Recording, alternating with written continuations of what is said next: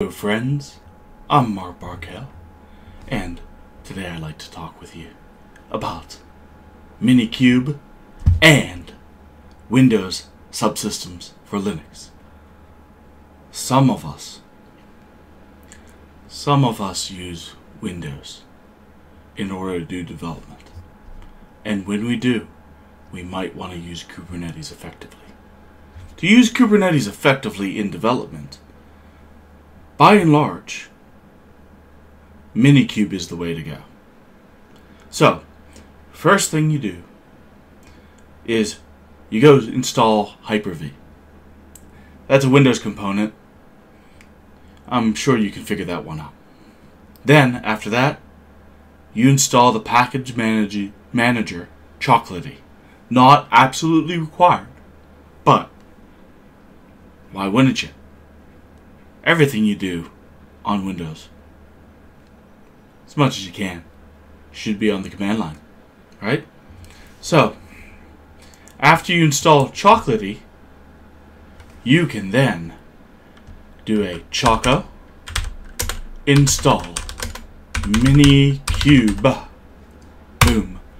Now, I've already installed it, so I just get told, if you really want to do it, you can force install it. I don't want to do it again, right? So now, what can we do now, right? Hey, let's start up our Minikube, right? Minikube, start, -- driver, equal, Hyper-V. Now, I already started mine up, so it's just going through the motions again, upgrading it as necessary. Okay? And now I hear the theme song of Jeopardy in my head.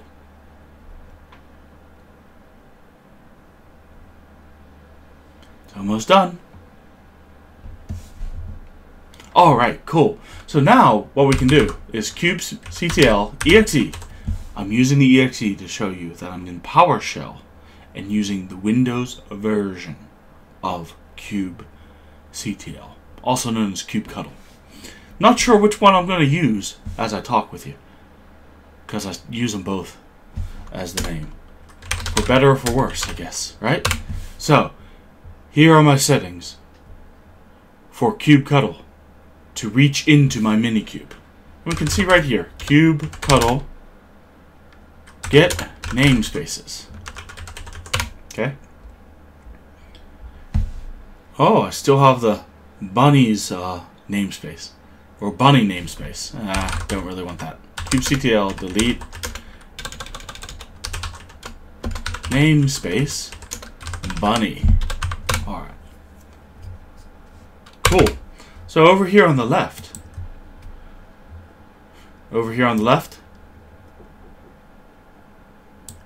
we have Ubuntu running on Windows Subsystem for Linux. I happen to already have it set up appropriately for that Minikube over there. But if I didn't, here's what I could do. vi.cube config. Okay? Now, I need to edit the certificate authority to be the Linux path into the Windows path that Minikube set up.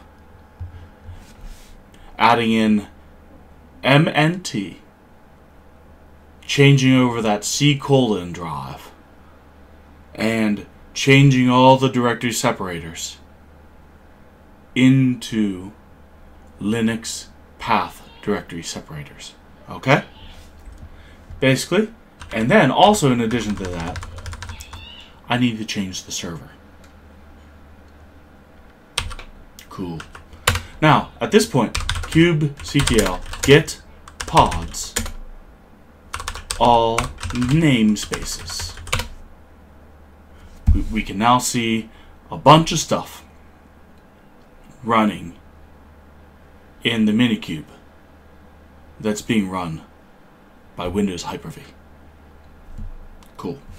Now, next thing's next. Let's install something to it, right? Let's install RabbitMQ. You know, it queues and dequeues and inqueues and dequeues and queues and queues and queues and dequeues and dequeues and dequeues, right? But hey, let's install something. So right now you can see that I'm in a path called charts.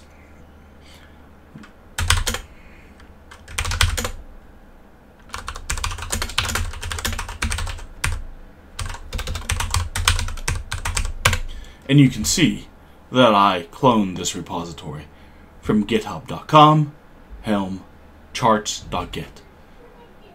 Charts.git is a wonderful repository for you to get Helm templates that can run a variety of open source software for you. Okay, cool. So let's run Helm. So Helm template, and we are now going to prefix everything with the word bunnies, and we're going to put it into the namespace bunnies.